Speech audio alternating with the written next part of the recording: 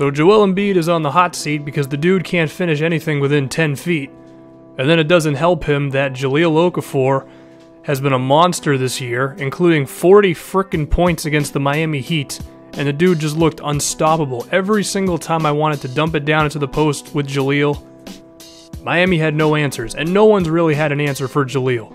The guy's won me over, and the idea of having him surrounded by 3-and-D players on the perimeter might be the way to go, and trading Joel Embiid to get a guy like that, it's a possibility, and one dude who fills the role of that is Avery Bradley, but for some reason he's on the Lakers because the Celtics had the brain fart of the century by trading him for Roy Hibbert? The hell is that, Danny Ainge? So could we actually trade for Bradley? Well, if we look at the guard situation for the Lakers, they got Russell, Bradley, Clarkson, Lou Williams, they got frickin' Chris Dunn. There's a lot of guys, and plus their center situation is pretty much non-existent, so Joel Embiid could help them. So Avery Bradley, you gonna be playing defense over in Philly? Well, not at the moment. Perhaps if I sweeten the pot just a little bit? Okay, I don't know if Avery Bradley's gonna happen, guys. Well, there's another dude who kind of fills the role, Rodney Hood of Utah, who's having a crap season overall, and not only that, but his shooting guard mate, Mr. Alec Burks, he's been pretty okay, so there's a chance that Burks would probably end up starting over Hood anyway. And Rodney, you already saw his shooting stats, and he can play some decent defense, although he can improve at the same time. Ish Smith and some garbage isn't enough just yet, but I can probably throw a little bit more in there. Nick Stauskas? Do I have to give up the mayor of Philadelphia? Well, here's the truth, y'all. As much as we like Nick, he's actually playing like total garbage. I mean, that's pretty ugly all around.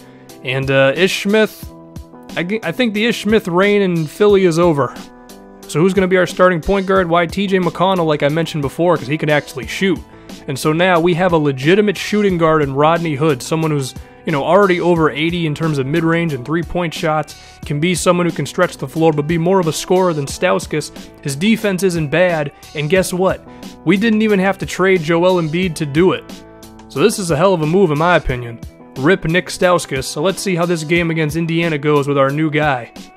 Well, Jahlil Okafor is going to pick up right where he left off, bodying up Miles Turner. Miles and his weird hair don't have much of a chance on him, and then we'll try it out in the pick and roll as well. The Brandon Ingram, Jahlil Okafor pick and roll, that could be definitely something. And like I mentioned before, teams have been having a hell of a hard time defending Jahlil all season. It doesn't change here. Just a one-way trip right to the basket. However, this was a big problem for us in the first half. Couldn't hit a damn open shot, including Rodney Hood, who got the open three-pointer. Was this trade already a waste? Well, hold on, don't get ahead of yourself too quickly. He got himself open on a weird screen play here, dropped it right in. That's what I like to see from my guy Rodney Hood. I'm actually really surprised we didn't have to give up that much to actually get him. And we already spoke on before how Ish Smith couldn't score. Paul George is scoring like hell though, because we can't defend him on the pick and roll. Okay, Joel, you're off the hook at the moment, so maybe you can win me over and I won't have to trade you later on. That does not help. I got him about as close as I possibly could. The hook shot, it just didn't happen. But look at this play from Rodney Hood. Stauskas wasn't making moves like that. Driving inside, finishing. Well, Stauskas had that one layup that made him look like a god, but that was about it. Fast forwarded a bit to the third quarter. We got a deficit. We can't defend Paul George.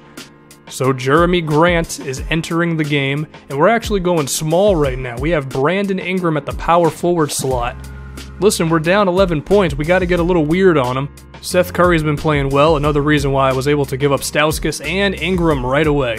They got Jordan Hill on Brandon Ingram. That's not going to work. They're going to have to make an adjustment real quick. And then Jerami, that defense, man. You're gonna find out in this game that Jerami Grant, he's not the best shooter, but man, when he's on the floor, we're just a better team. Good things happen when he's in the game. And of course, I'm going to have him on Paul George here, so hopefully he plays some good defense.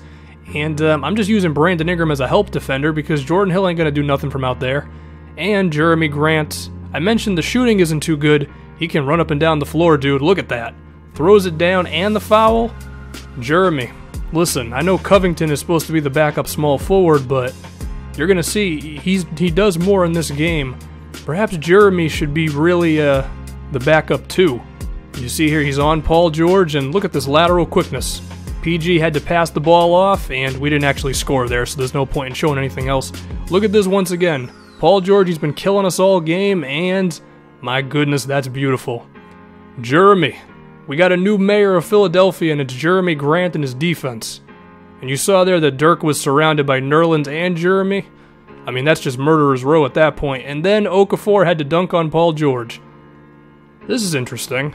Even if Rodney Hood is not the one actually making an impact in this fourth quarter, freeing up some more space for Jerami Grant on the wing, that's a beautiful thing. Now Dirk's at the free throw line, so you imagine he's going to make both of these. He actually only made one.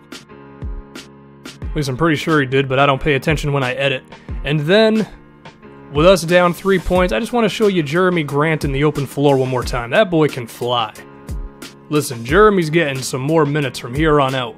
So, I mean, look, the intention of this was to have Rodney Hood be the scorer we needed at the 2 spot, and I mean, he was pretty decent in this game. But look at this defense. I mean, he forced Paul George to pass the ball away. They missed that one. Now we have a chance to actually take the lead. Do you think we're actually going to win this game?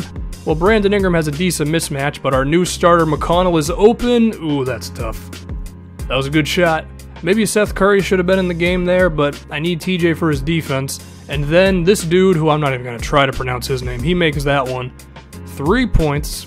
I don't like how this looks, but regardless if we win or lose this game, we've already learned a few things about this team, one of which is Jerami Grant is the chosen one. So can they defend Jaleel? They're backing up on us, which you should probably do against him, and oh boy.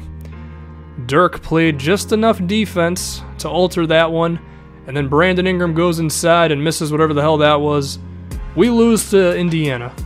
But a few good things happened. Rodney Hood seemed like he can be more of a playmaker when it comes to scoring inside, but he also had 5 assists for us, which was good. Jerami Grant really emerged as something. So, some interesting things. Hopefully Ish Smith and Nick Stauskas do well in Utah, because I don't think they were really helping us win. Besides Stauskas' like 3 amazing games. And here's the 3-pointer with Hood, just because I felt like showing it. Anyway, I'm out. Oh, and by the way, if you watched all the way to the end, shout out to the black screen.